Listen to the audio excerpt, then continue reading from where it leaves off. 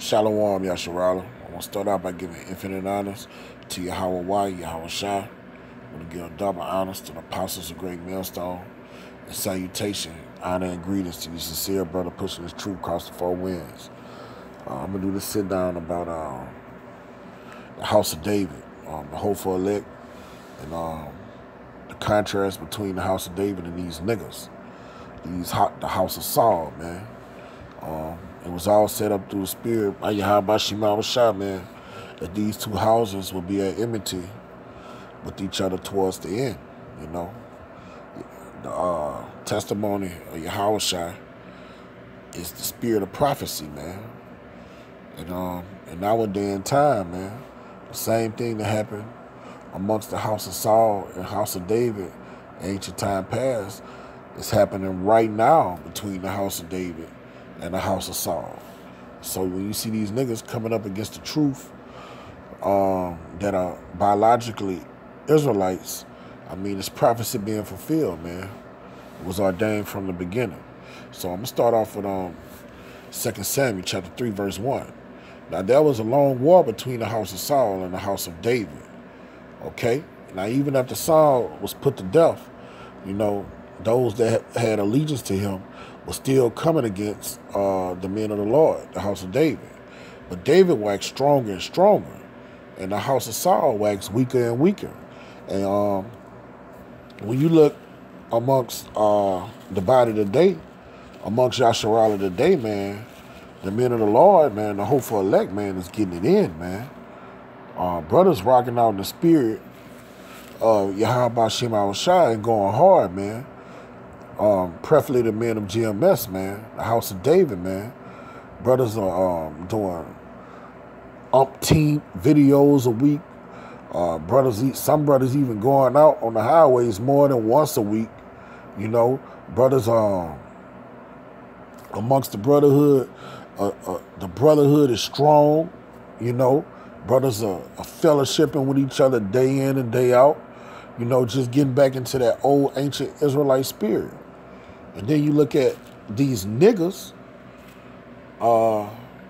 they waxing worse and worse, man. Coming up with damnable heresies, rejecting the name of the Mashiach and our power. I mean, they waxing worse and worse, lying, stealing, just doing shameable, unspeakable, unbountiful things, saying it's okay to sodomize. I mean, and saying it's okay according to the scriptures, you know. All right, this is 1 Samuel chapter 15, verse 10. Then came the word of the Most High to Samuel, saying, It repenteth me that I have set up Saul to be king, for he has turned back from following me. Okay? And the way Saul turned back from following the Most High, man, he wanted to do his own thing. He wasn't about order, you know? And when you look in our day and time, that's what you see. These foul artists and bug outs, they want to do things the way they want to do it. They hate order. They hate submitting under older brothers. You know, some of them like putting women above men. They subscribe to this worldly philosophy and the truth and this order. They don't like it, so they try to remix it and do their own thing. Okay, and have not performed my commandments. They don't like submitting to the elders and obeying the decrees that the elders put over the body. That'd be a lot of problem with the majority of these niggas, and that was the problem with the house of Saul back then. And it grieved Samuel, and he cried unto the Most High all night. Okay? You know, and Samuel was a man of the Lord. And it was, you know, Samuel liked Saul. Samuel liked Saul, okay? But Samuel was a spiritual man, man. He know it was business. This is our business. This is not personal. So Samuel did what he had to do and told the man, the Most High, I ain't dealing with your wicked ass no more. He's dealing with David, man, a man after his own heart. All right? This is 2 Samuel 16 and 5. And when King David came to Bahurim, behold, thence came out a man of the family of the house of Saul, whose name was Shimei, the son of Jerah. He came first and cursed still as he came. And he cast stones at David and all the servants of David. and all the people and the mighty men were on his right and on his left. All right? And thus says Shimei when he cursed, come out, thou bloody man, and thou man of Belial. All right? So David, a man after the Most High's own heart, you know, one of the few men throughout all scripture that the Most High himself boasted of, this guy was calling him a bloody man, calling him a wicked man, calling him a murderer, you know? And the only people David ever killed, with the exception of Uriah, you know, the creation is subject to the vanity, he went off like all men do. He basically killed the wicked, man. When David went out to fight the wicked, he would go ask of the Lord. He'll go inquire of the Lord before he went to war. So anything he didn't do on his own, on his own thing. He would inquire of the Lord and ask the Lord to give him a blessing before whatever he did. He went and got counsel of the Lord for whatever he went and did. Okay, so you got to look at the house of Saul. Why was Saul mad at King David? King David never crossed Saul, stole from Saul. King David submitted to Saul, okay? King David never defrauded Saul or transgressed against Saul. It's like Cain and Abel. The Most High rejected Saul. The Most High, like I just read in the previous scripture, he said the Most High was mad at Saul for not keeping his commandments, all right? It was nothing King David did. And like Cain got mad at Abel because Abel came with a sincere, genuine sacrifice, Saul was mad at David just for being a sincere, genuine man of the Lord, It was all about jealousy and enmity. So the house of Saul, they rocked out into their head, rocked out into the spirit that Saul was, and they don't even know why they mad at the house of David. It's because they niggas. And it was ordained from the beginning for niggas to come against the men of the Lord. Okay?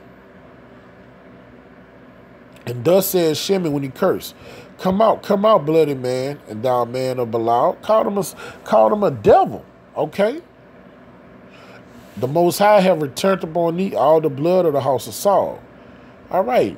The house of Saul, the blood that came upon the house of Saul, it was for the house of Saul reaping the wickedness they had sown. They was chased David throughout all of Yasharallah trying to kill him, and David didn't commit a crime, man. That's a bloody man. That's a murderer. All right? He wasn't killing him according to the commandments. He was doing it because he was envious. He was a wicked demon, like these niggas are in our day and time. And whose stead thou hast reigned. They are mad because they're not in the power seat. It's all about envy. These niggas want to be where the men of GMS are right now. I mean, they see the fruit coming throughout the planet. They're envious of that. Okay? They see the Most High dealing with us. They're envious of that. Okay? Lord willing, we of the elect. And the Most High delivered the kingdom to Absalom thy son. And behold, thou art taken in thy mischief because thou art a bloody man. And we know that didn't happen. We know Absalom, he got put to death, and the kingdom was put back in King David's hand. It was really never taken from King David, man. I know. What the Most High did, no man could take asunder. Nobody could take that from King David but the Most High. All right? So the house of Saul have always been here, man. They have always came against the man of the Lord, man. Let me get another scripture to attest to that. This is Titus, the first chapter.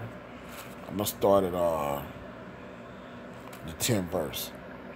All right? This is Titus 1 and 10. For there are many unruly and vain talkers and deceivers. All right? In our day and time, it's nothing but deceivers and vain janglers amongst us. And it was niggas that was once amongst the brotherhood, them niggas in Chicago. All right? They are unruly, vain talkers and deceivers, like the scripture attests to. I mean, they come change the doctrine. The America isn't Babylon anymore. The 12 tribes sign isn't accurate anymore. All right? These are wicked men of the house of Saul, okay?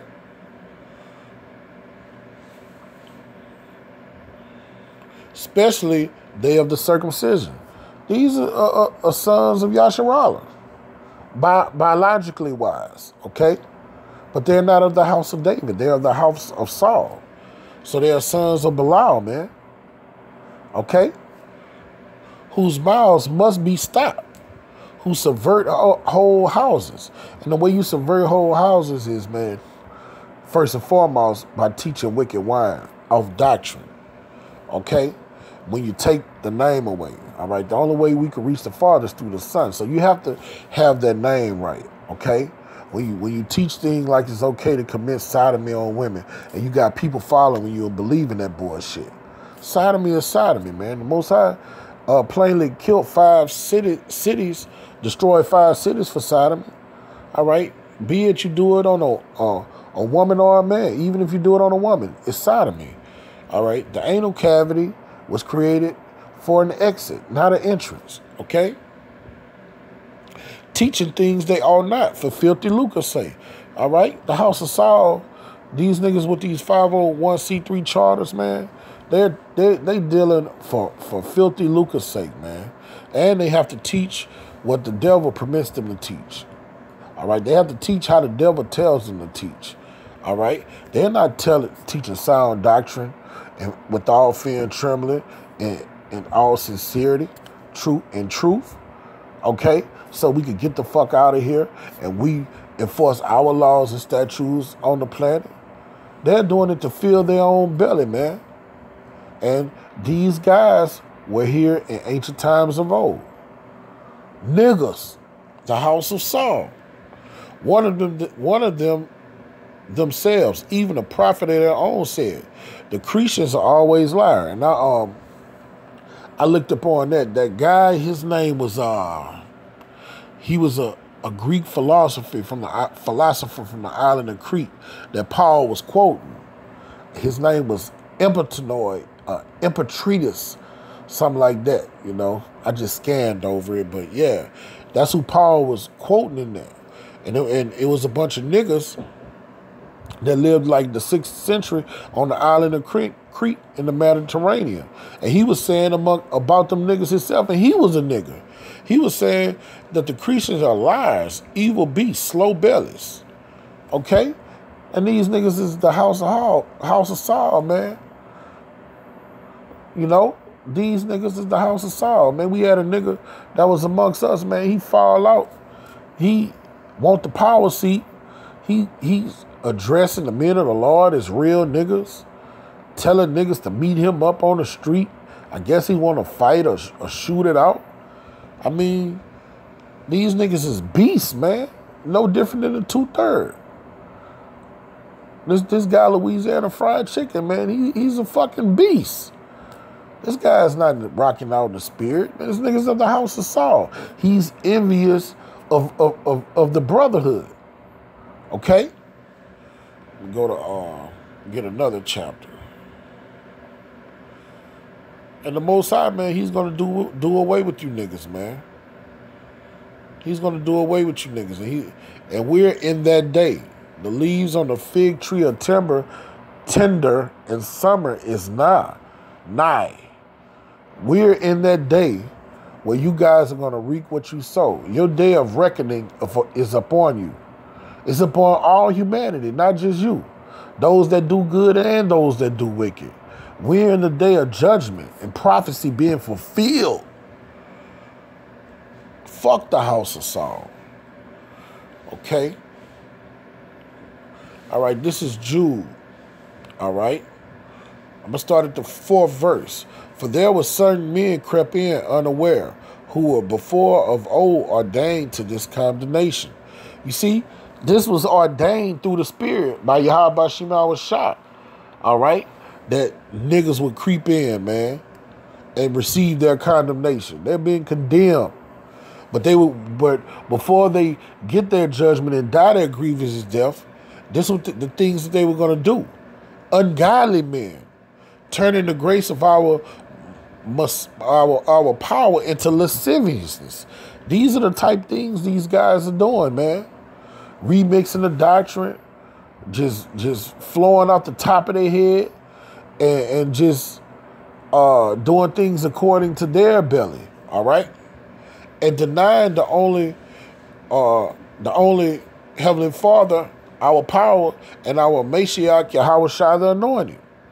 When you say the name's done away with, we don't have to use the name, we don't know the name, man, you denying our great King and our great power, man. Okay? When you switch up the doctrine, you're denying our great King and our great power. All right? And your mouth's going to be stopped. You're going to be put down. The Most High is not dealing with you niggas, man. All right? This is 2 Peter, 2nd chapter, the 1st verse. But there were false prophets also among the people. You see? Even as there shall be false teachers among you, who probably shall bring in damnable heresies. That's the house of Saul, man. That's these niggas that were here from times of old. Even denying the Yahweh Bashem Awashai that bought them and bring upon themselves swift destruction. It's these niggas, man. These fallouts, these bug outs, these off camps. You got the house of Saul, you got the house of David, man. You got men closing up the breaches thereof, build up a spiritual house, and you got niggas trying to tear it down. All right?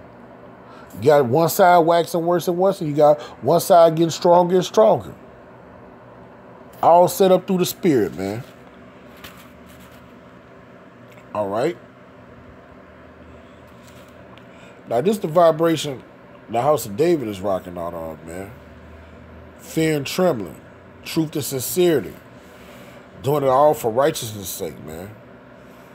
Doing it all so we could get in the power seat, man, and subdue the nations in righteousness. All right? This is 2 Samuel 5 and 9. Okay? So David dwelt in the fort and called the city of David. And David built round about from Milo and inward. And David went on and grew great. And the Most High of hosts was with them. The Most High is with us, man. The hopeful elect. Lord willing, we're the hopeful elect, man. The Most High, as like the Most High was with King David, he's with his servants, man. The Most High is not a respecter of persons. Everything he did for King David, he's going to do for his servants, man. The Most High lifted King David up. King David is quoted as saying that the Most High has never left the righteous and forsaken of their seed begging bread, man. All right? This is Amos 9, verse 11. Okay? In that day I will raise up the tabernacle of David that is fallen. And the tabernacle of David fell during the time of Jeroboam and Rehoboam, man. When niggas when after Solomon went off, man. Okay? Niggas started going off, then the other nations started subduing us. And when they subdued us, man, they sent us forth throughout all the territories under the earth, man. During the house of David, it wasn't the northern tribe, the southern tribe. We was one nation, man. We were all together. All the tribes were together in unity, rocking under one spirit, man. And close up the breaches thereof. The breaches is in this spiritual house we building it up, man. It was tore down, man. We closing it up, man. We lifting up that standard. We're preaching sound doctrine towards the four corners of the earth. Okay? We're being that ensign, man, to the nations. And I will raise up his ruins, and I will build it as in the days of old. That's what we doing, rocking out in that old, ancient Israelite spirit. Okay? And this is a spiritual house we talking about, man.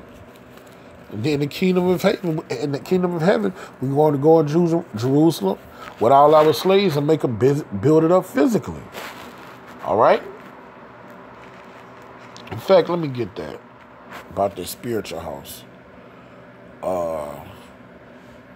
know, it's all about clarity, enlightenment, and edification.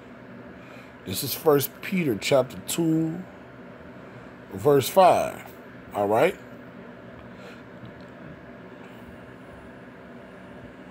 All right, I'm going to start at verse 4. To whom coming as unto a living stone. We are lively stones. This talking about the men of the Lord, the house of David. Disallowed indeed of men. All right, we are hated by men.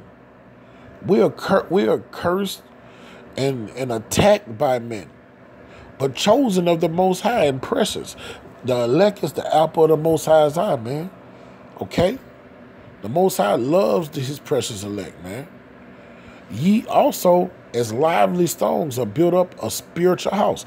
This spiritual house we building is the tabernacles of David, closing up the breaches thereof, all right? Preaching sound doctrine, being a light to the Gentiles, teaching the Gentiles who they are, man. All right? Teaching them the do's and don'ts of the law, man. Teach them that our great king is coming back, man, to deliver a remnant of them, man. Telling them America is going to be destroyed. Martial law is coming. The chip is coming, man. All right? The spirit of Yahweh Shem Shai is prophecy. Fulfilled. All right? And holy priesthood to offer up spiritual sacrifices acceptable to the Most High by Yahweh Shai the Anointed. Wherefore also is contained in the scripture, behold, I lay in Zion a chief cornerstone, our great king, elect, precious, and their beloved on him, and he that believeth on him shall not be confounded. The house of David. Dawidah. Salakia. Salakia. I think you pronounce it Dawidah. All right? Salakia if I'm wrong. You know, you got to be perfect in this thing. Okay? But yes, those are, and preferably the men of GMS. All right? And Great Millstone isn't a gang or anything. It's just that amongst the men of Great Millstone, that's where you're going to find sound doctrine. So when you find sound doctrine, that's where you're going to find the bulk of the elect. All right? And there's not too many people out here teaching the doctrine that the men of GMS have, man. All right? Because you got wicked niggas. You got niggas in the house of Saul amongst the men of GMS. All right? You got niggas that's going to be offering brothers up to death. All right, this is Jeremiah 3:15. And I will give you pastors according to my own heart. All right? King David was a man after the Most High's own heart. So that means the house of David is a bunch of 144,000 men after the Most High's own heart, which shall feed you with knowledge and understanding. And it shall come to pass, when you be multiplied and increase in the land, in those days, said the Lord, they shall say no more the ark of the coming of the Lord. Neither shall come to mind. Neither shall they remember it. Neither shall they visit it. Neither shall they be done anymore. And at that time they shall call Jerusalem the throne of Yahweh Shem Shai. And all the nations shall be gathered unto it, to the name of Yahweh Shem Shai, to Jerusalem. Neither shall they walk anymore in the imagination of their evil heart. See, even in that day, during the kingdom of heaven, when that comes upon us, the house of Saul gonna be a thing of the past, man, because they gonna be in their right spirit, man. They gonna be rocking according to righteousness, according to Hebrew, the 8th chapter, man. In Jeremiah 31 and 31, when the Most High put his laws in our inward parts. But until then, in this present time, man, beware of these niggas from the house of Saul, man. They're amongst us, man. They in camps too, man. Beware of these niggas, man. And have a self-analysis of yourself to make sure you're not rocking out the spirit of Saul, man. So with that, we give infinite honors to Yahweh by Shem Shai, by Hashem Rakar Kodash. Salutation double honors to the elders of Great Millstone, and salutation to the house of David, the precious elect, the hopeful elect. Shalom, Kwam Yasharala.